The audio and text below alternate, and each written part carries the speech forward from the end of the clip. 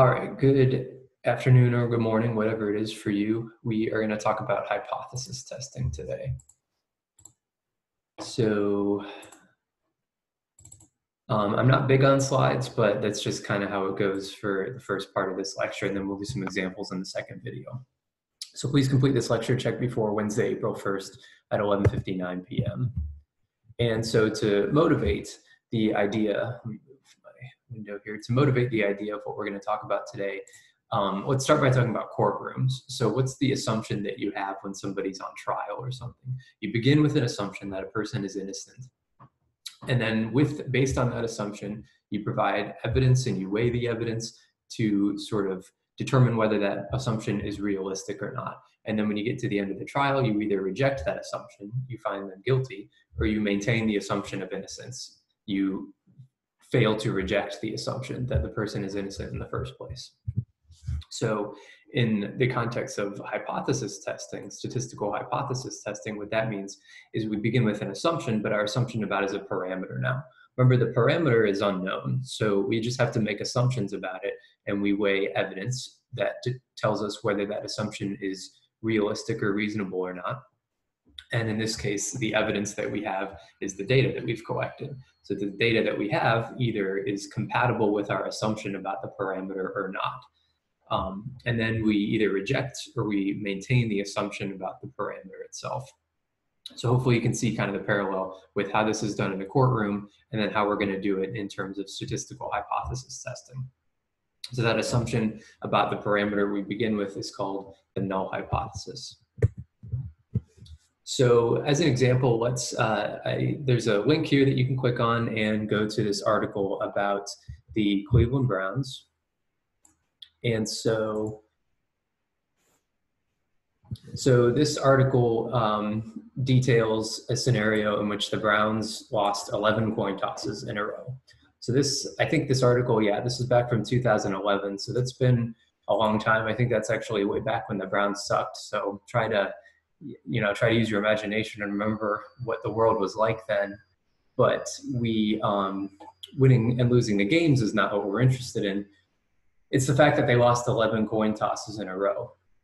So that might have raised some red flags to some fans. I think there were some Browns fans, and you know what it takes to, Browns fans are generally pretty realistic and reasonable people. So, but even after they lost 11 coin tosses, some Browns fans were kind of saying, hey, wait a minute, I think maybe the NFL has a conspiracy against us if we're losing all these coin tosses. So the question is it really that crazy to lose 11 coin tosses in a row? You assume there's a 50% chance you win or lose the coin toss. Does losing 11 in a row mean that something fishy is going on? Does it potentially mean like that the NFL has some vendetta against the Browns or something, and they have fixed the coin toss proportion or something? So in this context, the way the problem would begin is we would begin with an assumption about the parameter, our null hypothesis here. So in this context, the parameter we're interested in is P, that's the proportion or the probability that you win a coin toss. So let's assume then that a coin toss, you've got two outcomes, right? You can win it or lose it. We're going to assume it follows a Bernoulli distribution with the proportion P. I don't know what P is. We're going to make a hypothesis about it. And we're going to weigh the evidence that we have and see if the evidence that we have is compatible or incompatible with our null hypothesis. So the data that we have is that out of 11 coin tosses, we lost all 11 of them. And so just like we were going to do with the courtroom, we're either going to reject our assumption about the proportion or maintain it based on the data that we have, the evidence that we have. So in this case, the hypothesis we begin with, and this is going to be the same thing that we do when we in the courtroom, you assume somebody's innocent until proven guilty. In statistics, we're assuming that it's kind of the status quo or something, or we're assuming that there's no unusual relationship or something like that. So in this case, our null hypothesis would just be that the proportion or the probability that you win the coin toss is 50%. So if we suspect that the NFL has this conspiracy against the Browns or something, the burden of proof is on us to prove that. So we need to start with the assumption that there's nothing wrong, that there's no unusual circumstances going on. And in this case, that means the assumption that P is equal to 50%. So we can write it like this. as I have in this line here, my null hypothesis H subscript 0, H naught, is that P is equal to 50%. Keep in mind, we make hypotheses about parameters, not statistics, because we don't know what the parameters are, so we have to hypothesize about their values. So we've formed our hypothesis now. We need to weigh the evidence. Is losing 11 coin tosses strong enough evidence? Because keep in mind, we can't just have a little bit of evidence. If somebody's on trial for robbing a bank or something, you might have one piece of evidence is the fact that they were at the bank that day, but you can't convict somebody on that. So, you know, out of 11 coin tosses, maybe we lost 7 of them. Is 7 coin tosses lost out of 11 strong enough evidence for you to think that there's some deep conspiracy going on or something? But the point I'm trying to make here is that the amount of evidence we have is kind of a scale. At some point, if you win 5 and lose 6 of your coin tosses, I don't really think anything fishy is going on. If we win 4 or lose 7, I still don't think anything's up. What if we get to the point where we win 1 and we lose 10 coin tosses? What if we win 0 and lose 11 of them? At some point there, you have crossed over between thinking is reasonable and totally realistic and thinking something is not reasonable and maybe conflicts with my assumption that the probability is really 50%. At what point did you change your mind about what was realistic? At what point was the evidence strong enough for us to claim that, well, maybe our hypothesis that it's 50% really isn't a realistic thing? So in order to do that, in order to decide what is strong enough or what's unusual enough, we have to choose a rule about what constitutes strong enough evidence. So, you know, back to our bank example, it might be that strong enough evidence means you were at the bank that day and we found money with serial numbers associated with the bank in your car or something like that. We need lots of evidence, and it has to be beyond a certain threshold for us to reject our assumption that you're innocent and conclude that you are not. So it's the same thing with statistics. We need to kind of decide beforehand, well, what's going to be strong enough evidence? And you have to decide it beforehand, otherwise your opinions might kind of bias the decision that you make. So let's choose a rule then. If our evidence is extremely unusual or incompatible with my assumption that P is 50%, we'll reject our null hypothesis and conclude that the probability that the Browns are winning coin tosses is actually less than 50%. The way I've phrased it here, it's still kind of subjective. What makes the evidence extremely unusual or not? So one way that we do this a lot, and there will be much more on this in a couple more slides, but let's suppose that an extremely unusual amount of evidence means that there's a 5% chance of occurring or lower. And we're going to keep our assumption that P is 50% until we've proven or until we've suggested otherwise. So if this is my rule for being extremely unusual, meaning there's only a 5% or less chance of happening, is winning 3 or fewer coin tosses, would that be extremely unusual under this criterion that I've set? So if we have T, the coin tosses you win follows a Bernoulli with 50%, the probability that you win 3 or fewer coin tosses, and you can see the math I've done here. You know, you can think back to a previous stat course when you did the binomial distribution. I'm not going to be too worried about the calculations we've made here, but this is how you would calculate whether T is less than or equal to 3 from a binomial distribution. So remember this notation, 11 choose 3. That's the number of ways that you can win 3 of the 11 coin tosses. You could win the 1st and the 3rd and the 7th. You could win the 2nd and the 8th and the 9th. There's lots of different ways you can win 3 out of 11, and we have to account for those in this probability computation. So it turns out, if you do the math that I've written here, it turns out there's about an 11% chance of winning 3 or fewer coin tosses out of 11. And that doesn't sound very crazy or unusual to me.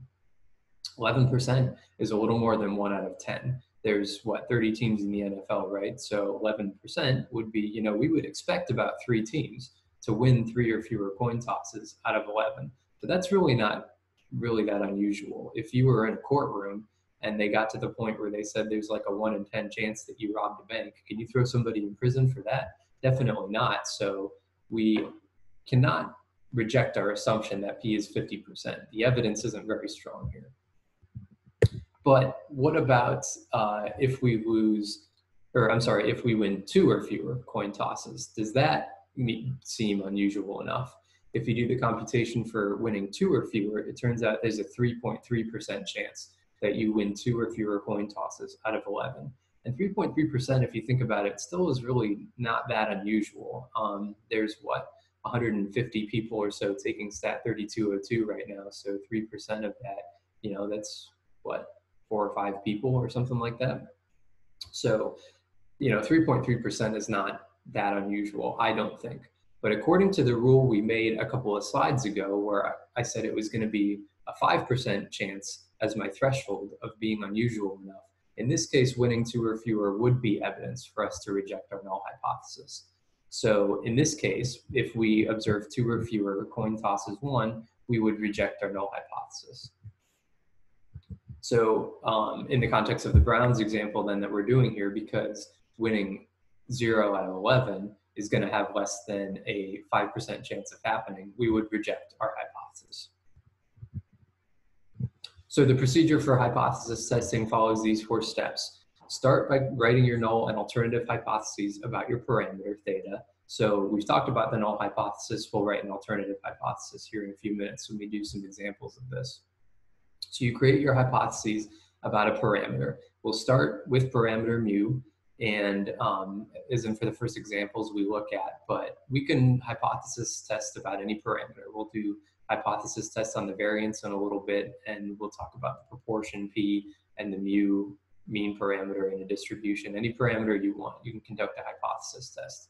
That's step 1. Step 2, you have to decide what's a rule for when you're going to reject and when you're going to fail to reject. You need to make the decision before you look at the evidence, before you look at the data, of what's going to be convincing enough evidence for you to reject your null hypothesis. And we'll talk about much more in detail about that in a few minutes. Step 3, you actually analyze the data and decide whether the data meet that criterion that you set in step 2 or not. Do the data actually meet the rule that you just decided in step 2 to reject or fail to reject the hypothesis? So basically, we're looking to see then whether our data are compatible with the null hypothesis being true or do not seem to match the reality of the null hypothesis. And then step 4, finally, you reject the null hypothesis or you fail to reject the null hypothesis. We either keep our assumption about the parameter we made in step 1 or we reject the assumption that we made about the parameter in step 1. So in the Browns example, what we would do is we create a null hypothesis that P is equal to 50%. And then our alternative hypothesis, in this case, there's more than one way to write the alternative. But so you need to think about, you know, from sort of a scientific standpoint, what is it you're interested in this particular problem? Well, here, you know, as us being Browns fans, we were worried that the NFL had rigged it so that there was a low probability of us actually winning the coin toss. So if you think about what you're trying to show, what you're trying to prove, you need to make that the alternative hypothesis. Just like the prosecutor, if they're trying to show somebody's guilty, you got to start with the assumption that they're not. You have to start by assuming the opposite of what you want to show, and then that puts the burden of proof on you to show it. So if I'm trying to convince people that the NFL has it out for the Browns, I need to make that my alternative hypothesis. So that's going to start by P less than 50%. That somehow, some way, there's a lower than 50% chance that the Browns are actually going to win their coin toss. And then the null hypothesis is sort of the status quo, or that everything is according to what we think it is by the null hypothesis. So that's step 1. Step 2 is choose a rule. And before, the way we did this, we chose the rule, let's reject their null hypothesis if 2 or fewer coin tosses are won. And the reason we picked that as our rule, remember, you need a lot of evidence to reject your null hypothesis. If I just said, well, maybe if I lose more than half of my coin tosses, that's going to be evidence that the coins are rigged against me. That's not a very good rule, because like if we flip a coin 100 times and you lose 51 times, are you really convinced that the probability is less than 50%? That doesn't seem like very convincing evidence or not. So again, we'll have more about how we choose that rule in a couple of slides. Then step 3, we observe our data. We looked at the 11 coin tosses and saw that they lost all 11 of them. And we checked to see whether our data matches with the rejection rule or does not. And in that case, we either reject or fail to reject our null hypothesis, depending on whether our data matches with the rejection rule or not. So what I still need to talk about here then is how we choose that rejection rule, because it's kind of arbitrary for me to just pick, okay, maybe losing 2 coin tosses or losing 3 or whatever is what's gonna make us reject our null hypothesis. So we need a much more scientific way of choosing the rejection rule. And then another question that we haven't answered yet is, are we right or wrong? Because ultimately we're going to reject the null or fail to reject the null. Ultimately, you're going to convict somebody and send them to prison or not. The question is, were you right? And the thing about courtrooms, we've seen sometimes they weren't right when they made that, they let somebody innocent go to jail or they let somebody guilty go free. It happens in reality, and it's going to happen in statistics as well. The problem is we didn't even know at the end of the day whether we were right in statistics, because the parameter is never going to be something that's known. So were we right or wrong in our decision? We'll never know the answer to that, but we need to think very carefully about the implications of that, of whether we were right or whether we were wrong. So we can be wrong in 2 ways. A type 1 error is when we reject our null hypothesis even though we shouldn't have. And so we shouldn't have means that the null hypothesis was actually true. So a type 1 error is when you reject a true null hypothesis. The type 2 error, we fail to reject even though we should have. And that's so where we fail to reject our null hypothesis even though it's not correct. So a type 1 error would be like sending an innocent person to prison, and a type 2 error would be like not convicting a guilty person. Which one's worse? That's a question without an answer. That's a really tough question, and it's the same in statistics too. Which one's a worse one to make? Depends on what we're talking about. So to kind of summarize that information, there's 4 things that can happen when you conduct a hypothesis test. So in one case, either your null hypothesis is true. If the null hypothesis is true, we can reject it, which would be wrong, right? Because we don't want to reject it if it's true. That's what's called a type 1 error. We use alpha to denote that. But if the null hypothesis is actually true and we fail to reject it, well, that was correct, wasn't it? That means we've made the right decision.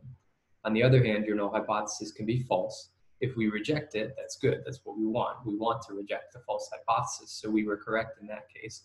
But we could also fail to reject it when it's false, and that would be what we just called a type 2 error that we denote beta.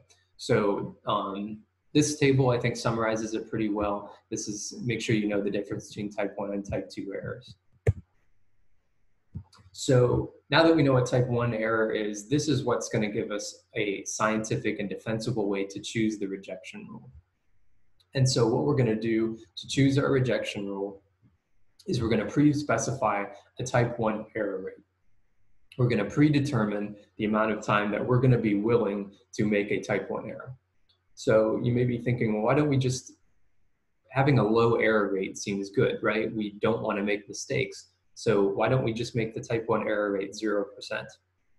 And so the problem with that is that we would never reject our null hypothesis then. The only way that we can be completely sure that we never make a type 1 error, and remember, that means we never reject the null hypothesis when it's actually true. The only way we can be sure that we've never made that mistake is we just never reject the null hypothesis.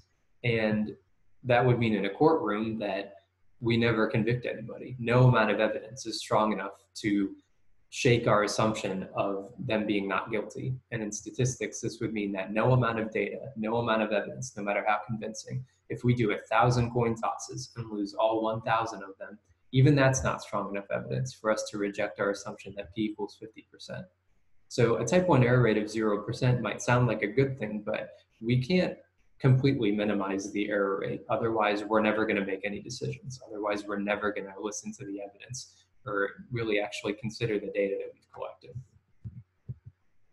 So usually what we do is we specify an alpha level, our type 1 error rate. We choose 5%, 1%, or 0.005%. That's what I see most often.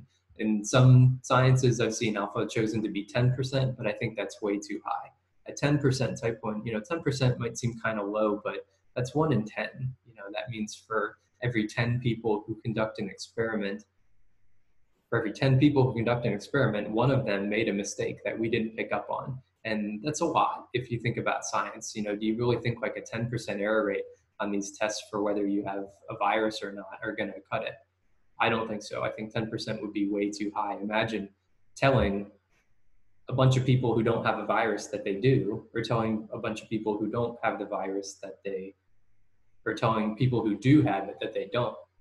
Making a mistake like that on 10% of people could be a disaster. So the reasoning behind choosing 5 or 1 or 0.005% is it says we need a lot of evidence to reject our hypothesis, but we can't say we need too much to reject our hypothesis, or else we'll never reject any hypothesis. So we have to balance between sending innocent people to jail and never sending anybody to jail, basically. Okay, so I'm gonna stop this video now. This is about the theory, so watch this video again if you have to get all the terminology down, and we'll actually put this into practice. And if there's things you're confused about from the first video, hopefully they'll make a little more sense when we actually crunch some numbers and do some data analysis here and look at this. So I will do a second video so we don't have to have this one be too long where the examples are done. I encourage you to look at the notes that are posted to Carmen before you watch that video so you kind of know where we're going with all of the content that's provided.